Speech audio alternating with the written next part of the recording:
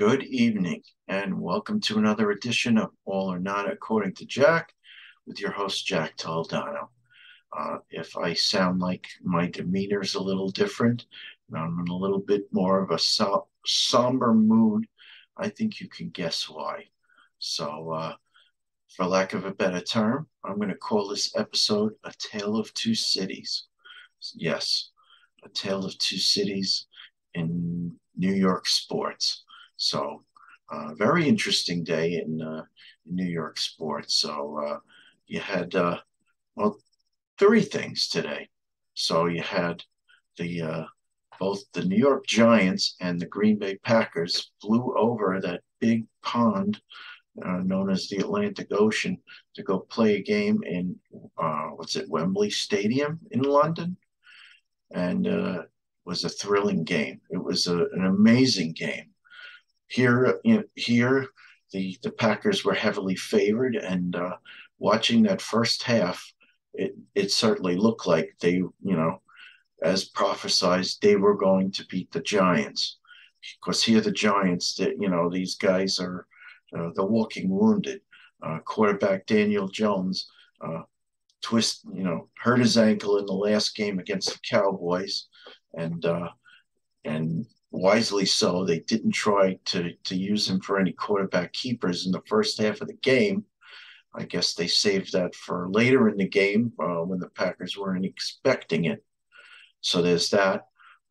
Saquon Barkley, who has been doing good this year. They even used him because of their limited offense, and we'll get to that in a minute. They had to use him for some wildcat plays, which I am enjoying the hell out of that.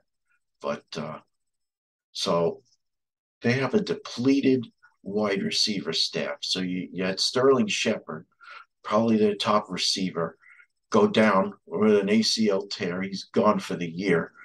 Then you have this wide receiver, Kadarius Toney, who they paid a lot of money to get him from the Lions, I believe, and he sucked, and now he's injured. So they've had to do it basically, with Darius Slayton, who was their third wide receiver, is now their first wide receiver. They don't have a star wide receiver, and they have a bunch of young tight ends, and then their two stars on the offense are basically Saquon Barkley and Daniel Jones. So how are you going to beat a good team like the Packers? But the Packers, in their infinite wisdom, they they let him hang around and hang around and hang around in this game. So Giants came back in the second half. Some gutsy calls. They actually took the lead, and granted, their their defense, led by a guy who used to be a talk show, no, a game show host, Wink Martindale. Who would have thought it? Wink Martindale coaching the Giants defense, but I tip my hat to you, Wink. You've done a really good job keeping this team in games and giving the Giants a chance to come back. So, and came back they did. They ended up beating the Packers 27-22. Uh, I couldn't watch the game. It was televised at 9:30 this morning, New York time, because the Giants were over in London.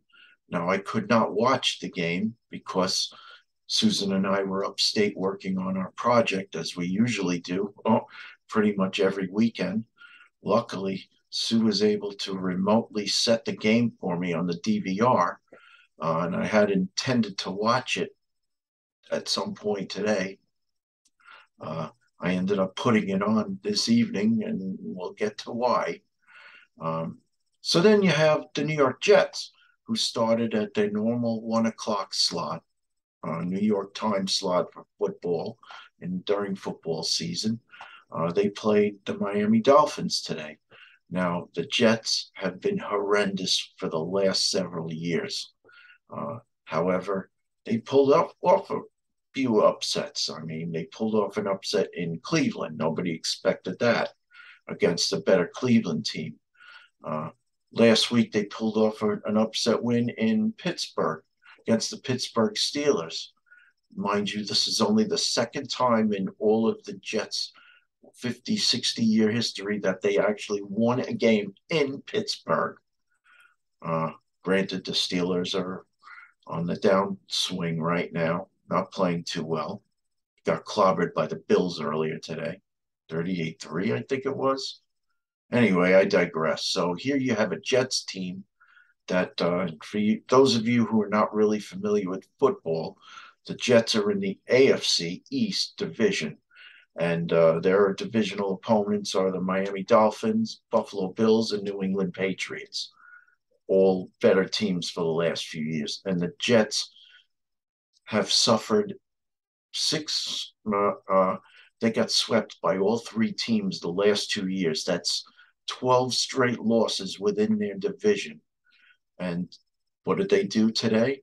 They came out, kept it close, and the game got away from the Dolphins, and they ended up, uh, looked like the game looked like a slaughter at the end, 40-17. So good on you, New York Jets.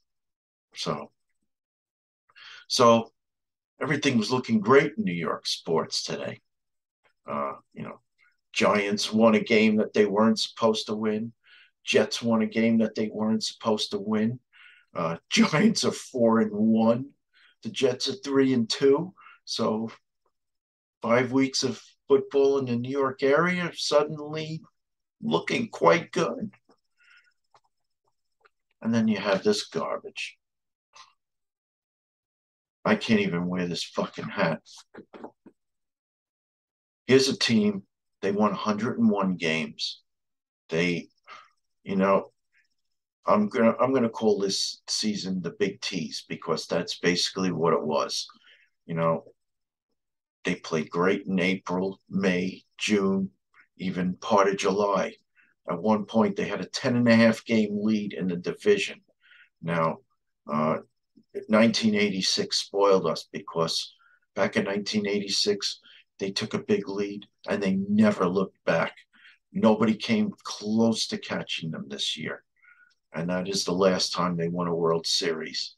101 wins. You'd think they would go deep into the playoffs, but while we were all, uh, with our minds on SOT Fest last week, Mets were playing probably their biggest series of the season against the Atlanta Braves. They needed to win one game, which they couldn't do. They got suffered a 3-game sweep in Atlanta, and um, that basically decided the division. Atlanta Braves took the division, so they got that bye in the wild card round. And you know what? Even then, after they got swept by Atlanta, I knew it was over. I'm not surprised that this happened. I mean, this is a team that. So let's look at the Mets' history. So they called the '69 Mets the Miracle Mets. They won 100 games. They beat a Baltimore Orioles team that they weren't supposed to beat in 5 games. 1973, they only won 82 games, but they beat uh, a Cincinnati Reds big red machine team that they weren't supposed to beat. Got to the World Series, forced the series to 7 games against the Oakland A's. They weren't supposed to get that far, but they did. They didn't see another postseason until 1986. They tried to blow it several times. They ran into problems against the Houston Astros, but they got past them. They ran into some problems against the Boston Red Sox, but in Game 7, as they were trailing 3-0 as late as the 6th inning until they finally came back, won that World Series. Knock on wood. So cut to 1988. Here they were favored to go all the way again. They got beaten by an underdog Los Angeles Dodgers team who beat them in 7 games.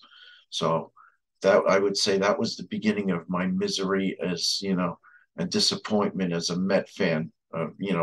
Expecting things that I shouldn't expect.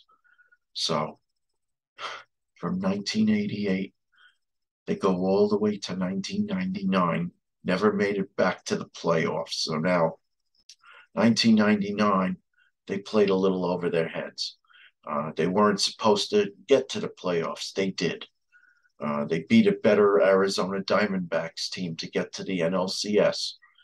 Uh, they forced the sixth game against a better Atlanta Braves team and lost that series.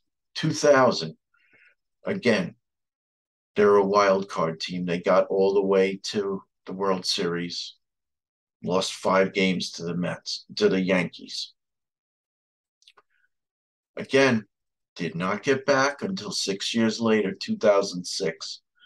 Um, so again, they were supposed to go to the World Series, so got past the Dodgers in 3 game sweep.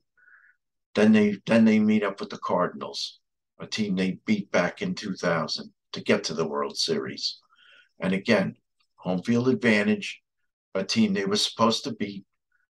They lost game 7. And I was actually at that game. So I saw the, the Andy Chavez catch. We were, still talking about it years later, but here's a team that could only score 1 run and lost to the Cardinals 3-1.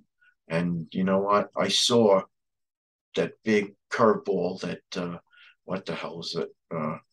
Oh shit! I forget what that pitcher's name was. Let me see.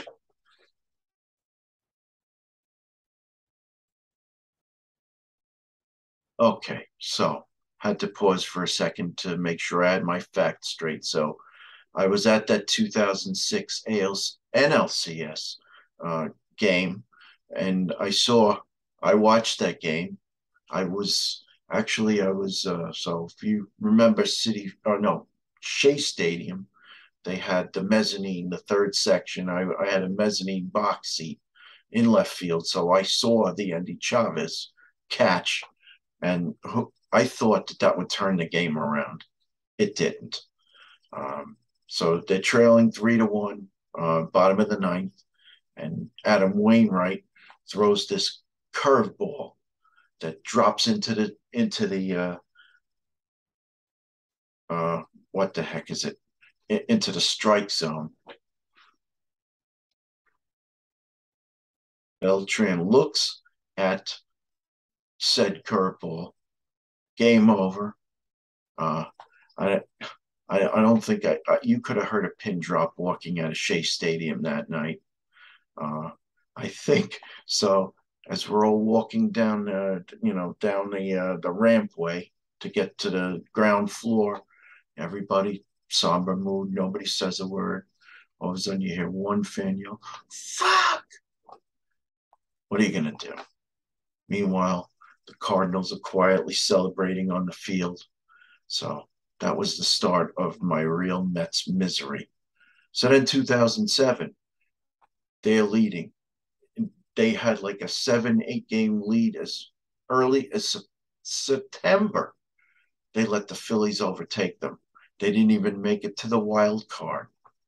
2008, same thing. They had a lead in September, blew it again. Uh, Mets got stupid in that last series. Jose Reyes was celebrating and pissed off the Florida Marlins, so they acted like it was their World Series on the last game of the season. Beat the Mets, knocked them out of the playoffs, and that's how they closed Chase Stadium. So 2015 was Mets played over their heads. What did they do? They got to the World Series thanks to the bat of Daniel Murphy. Um, 2016, 1 game playoff against the San Francisco Giants. Couldn't hit I don't know who the Giants pitcher was, but they just couldn't touch him. They ended up losing that game 3-0, which brings us to this year.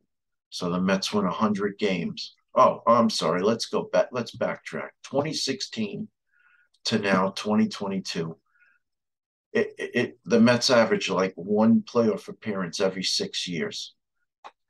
You know, You hope for better. Well, they just don't get in every year. So they get in this year. 101 wins. You would have thought would have been better. So what do? They show up tonight against the San Diego Padres, game three, in a three-game series, mind you. All three games played at Citi Field, and you can't win two out of three against the Padres.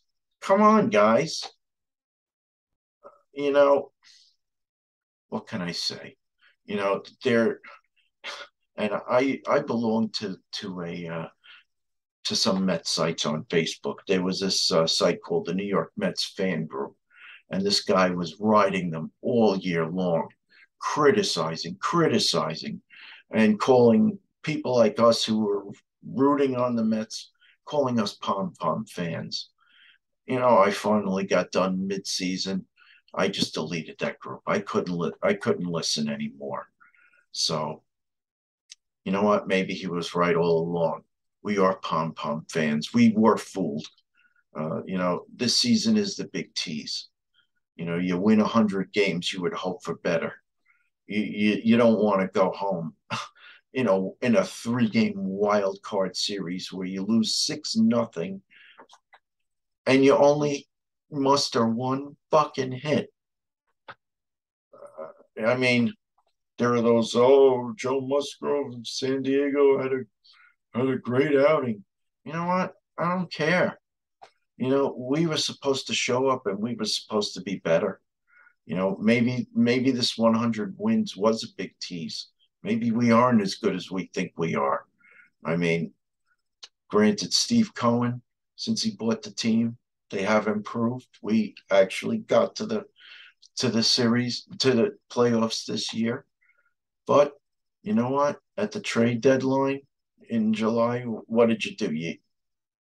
You got some less than adequate, replacement players who, you know, you would think you would bring on players that are going to help your team. So they bring in this guy, Daniel Vogelback, who looks like he's 270 pounds soaking wet. Here's a guy busting out of his uniform. Probably the first couple of weeks, guys, jolly, good sense of humor, good for the clubhouse. And he was hitting a few home runs. But, once the dust settled, what did the guy do? Nothing, nada. Then you bring in this guy, Darren Ruff from San Francisco. Guy did shit. You brought this catcher, James McCann, or now they call him McCant, which rightfully so. Here's a guy who lost his starting job to a guy named Thomas Nido, who's a perennial 220 hitter. A guy, McCann, who couldn't even hit 180 this year. And then, of course, big acquisition. Mets get this guy, Tyler Naquin from Cincinnati. What has he done? Typical Mets. Bring in these second-rate players. You think you're going to win with a bunch of second-rate players. Well, no, that doesn't happen. I mean, granted, our starting pitching didn't help us toward the end, but you know what? Without our bats, it doesn't matter. You can't throw a no-hitter every game. I mean, people want to sit there and criticize Charlie Bassett and Max Scherzer, but hello, you score one fucking run in 2 games. You can't criticize the starting pitcher. Baseball is a game in the postseason where, all parts have to be working equally. You cannot expect the pitcher to throw 9 goose eggs up against another playoff team. You got to hit the ball. You got to get hits. You got to score runs. You got to give that pitcher some run support. When he has to be perfect, you know what? Only takes one mistake and then, the floodgates open. 2-0 becomes 3-0, then 4-0. In this case, it was 6-0. Padres, got to tip my hat to them. They just kept chipping away. And you know what? The avalanche happened. And you know what? I'm sorry. I'm not going to say congratulations to this team. You don't deserve it. You know, granted, you're in a better place than you were last year. You won 101 games. But you know what? You stepped up. You stepped up to the next level. So when you step up to that next level, you're expected to perform at that next level, and you didn't do that. You showed that you're not as good as your 101 wins. So you really need to retool next year. You may DeGrom may not be here next year, and quite honestly, I wouldn't pay the guy 40 million anyway. I mean, makes me wonder why you paid Scherzer 40 million. I mean, granted, he got us through most of the season, but when it really counted, he didn't get it done. He's starting to show his age. I mean, what do they call this? Side issues that he had, or whatever ailed him. But oh yeah, so that's that. So I was thinking of having Pete Pardo and Charles Alvarez, and possibly even uh, George Parsakian, Sam's boyfriend, who I've done some wrestling shows with, having another baseball panel. But at this stage, what's the point? I mean, season's over. All I can say is thank God baseball season ends the end of September, early October, and football season starts. And so basically for me, it's, are you ready for some football?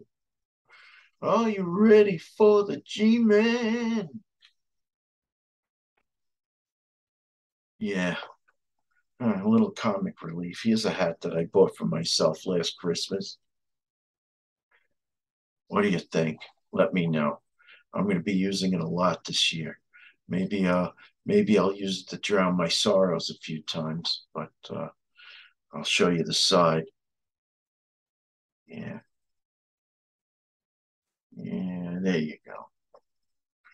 So so that's that. So at least I have, just like every other year, I have the Giants to fall back on. 2006, uh, or rather 2007, the Mets disappointed me that year. What did the Giants do?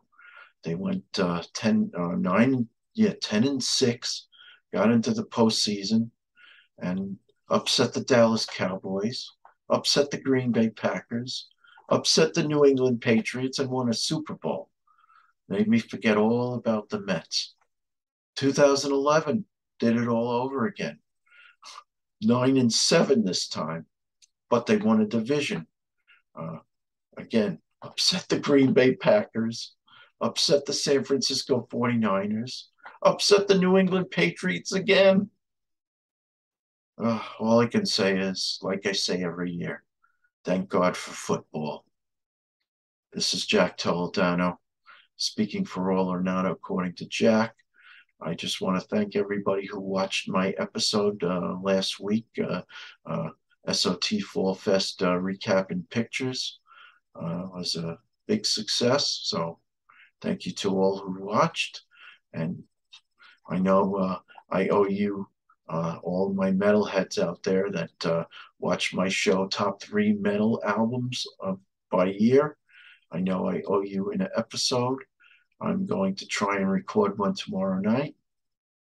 Have a good night, all. Bye.